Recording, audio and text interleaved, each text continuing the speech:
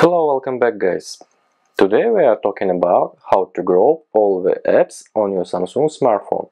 This may be your first time using Samsung smartphone and you don't know how to do it. So to put the application in one folder, you need to highlight the application by holding your finger on it.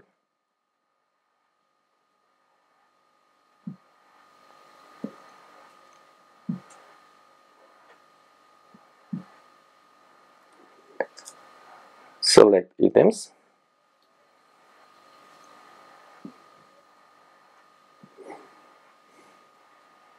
And select all applications you want to put in the folder.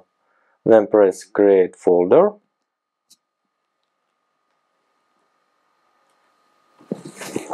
And that's it. You can also name the folder by clicking at the top.